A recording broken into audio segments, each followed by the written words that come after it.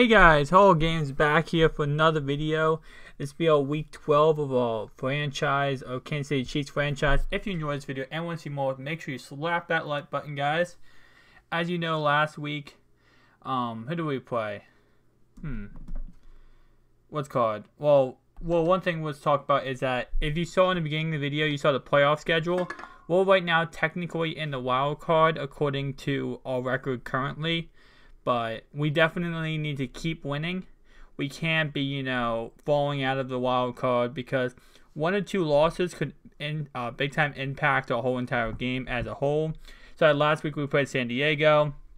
As you saw, that was a huge win for us and a huge win for our team so that we can continue to hopefully make the playoffs. Being in the wild card spot does help a lot because it makes us know that, we don't have to worry right now.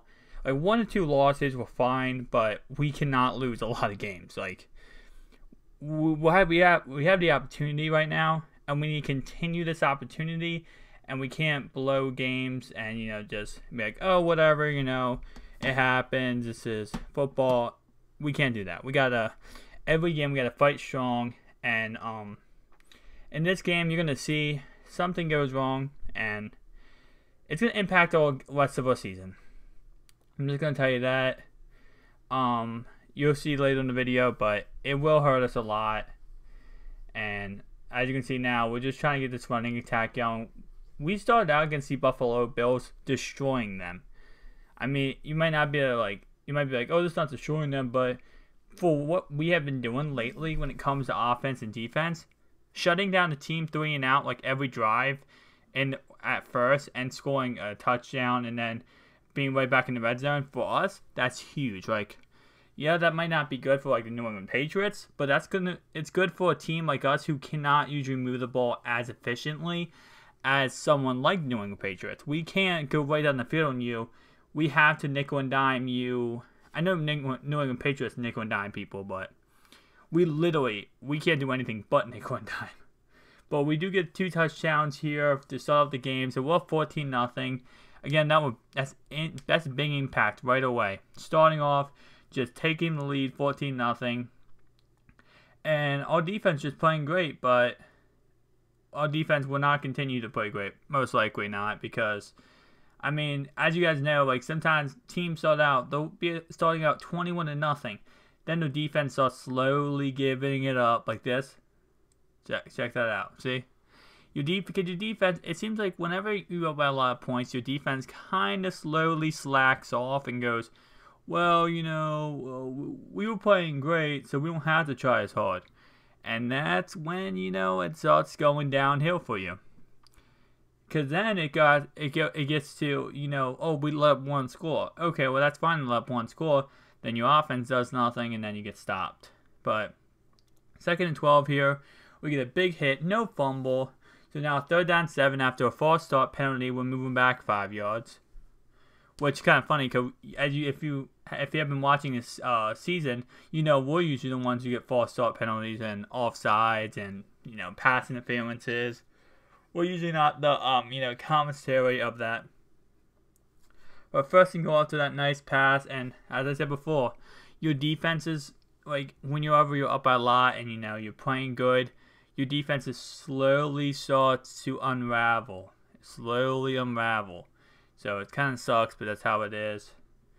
3rd and goal now. We need to get a key stop here in order to make it still. 3 points ain't bad, but touchdown is huge. And they do get a touchdown here. Now we're going to take over in the 2nd quarter. Oh, sorry, not my bad. We're going to take over next drive. And I'm going to check it on my halfback here. Kind of do what Tyrod Taylor did was like roll out and then just throw across your body to the halfback. We do go no huddle here. And I'm looking out to the right here. And I will throw back across my body. And it is dropped interception. And you saw injury timeout, right? Well, guys, the guy that got injured was Alex Smith. Yeah, it sucks. Yeah, I know. And losing your key quarterback is always a big thing. They're saying, hey, Hall Games, why are you showing a punt return? I only show a punt and a kick return when something good happens, right? Watch this. Boom!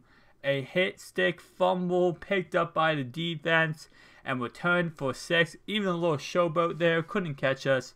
So we took the lead now, 21-7.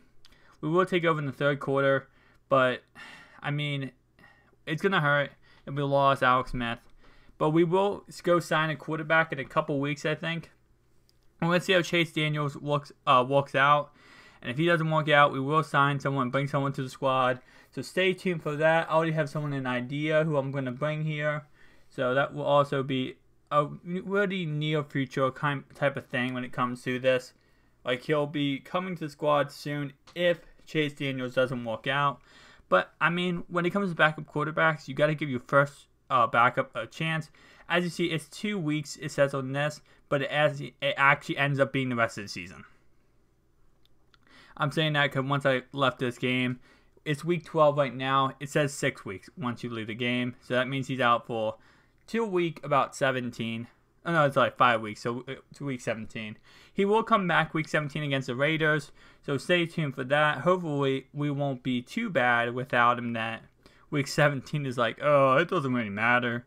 And I might just sit him. I might just sit him. If we're completely out of the playoffs when he comes back in 5 weeks, I might just sit him, you know, try to keep him ready for next season, especially if we're out of the playoffs completely.